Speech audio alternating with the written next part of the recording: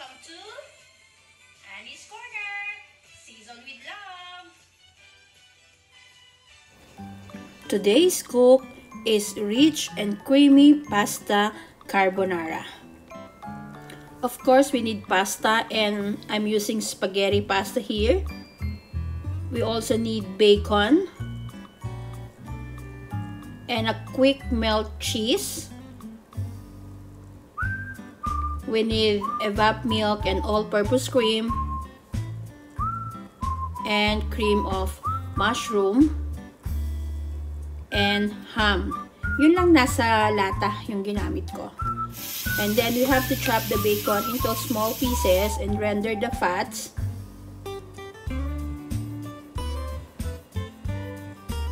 And cook the bacon until crispy. Yan. And we can use the same wok but discard some of the oil from the bacon and melt some butter. And then add onions. Cook for 2 to 3 minutes. And then add your ham. Cook the ham and then add the cream of mushroom. Add the milk.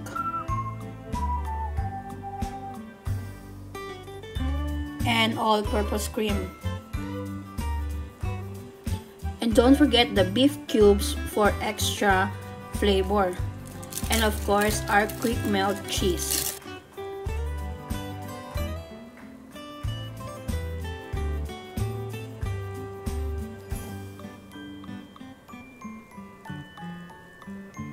And then cook the sauce in a slow fire and keep on stirring hanggang sa lumapot na yung ating creamy sauce.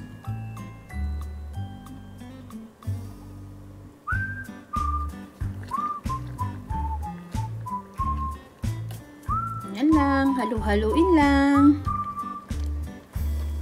So, eto na, malapot na yung ating sauce and it's now ready. And this carbonara is requested by the birthday boy, JM Aglas. So, this is for you, JM. Happy birthday! And of course, I have a special guest, ang sister ni JM, si Baby Sophia. She helped me prepare this carbonara.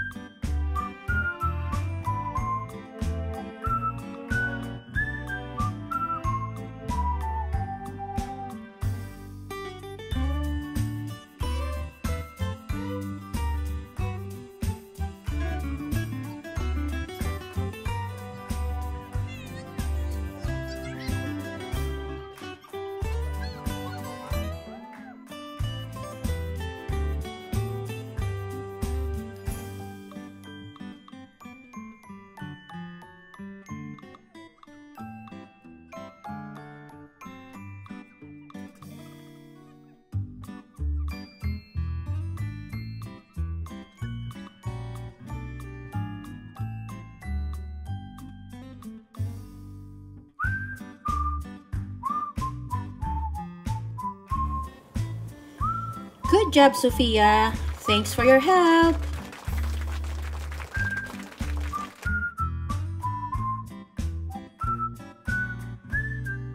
So try it now, guys, and post on your Facebook and tag me on my Facebook account, Annie's Corner, with the hashtag Luto Annie's Corner.